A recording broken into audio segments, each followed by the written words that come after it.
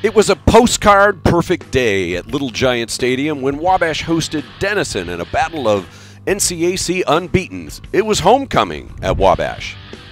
Wabash had a hard time getting the running game going all day long against the Denison Big Red defense, but here Donovan Snyder busts one up the middle, 22 yards for a touchdown.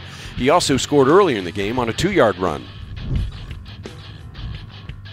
Freshman running back Connor Grimes got in on the action, taking this jet sweep around the end. Picks up a downfield block, 21 yards for his first collegiate touchdown. Speaking of first, check this one out. Liam does a spin move, looks downfield, spies his little brother Connor. Connor Thompson goes up high, stays on his feet, 35 yards, first collegiate touchdown for Connor Thompson. Big plays were kind of hard to come by, but here's one. Liam looks over the middle, finds Penn Stoller for a short gain, and he breaks through the linebackers all the way down the sideline, 63 yards to set up a touchdown. Penn had another big day for the Little Giants.